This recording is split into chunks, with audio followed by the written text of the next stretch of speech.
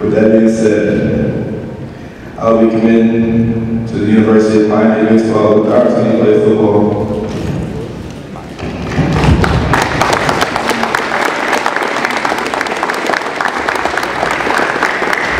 Yeah, Miami's been my dream school since I was young.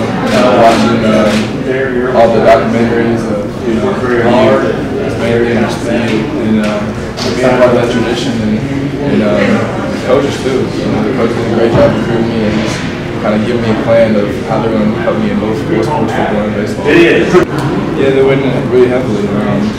It's kind of weird with the draft where they did want to kind of get messed over with, if I go to the draft, they kind of mess up their scholarships. So I will be going on a baseball scholarship just because of the draft and just in case stuff. But if I end up going there and getting a starting job or stuff like that, then probably be putting on scholarship. But going on a baseball scholarship is kind of the main thing right now. Man, I made this decision probably 30 minutes before I went up there. So Coach Tony Bartel, he's probably one of my favorite coaches I've ever talked to.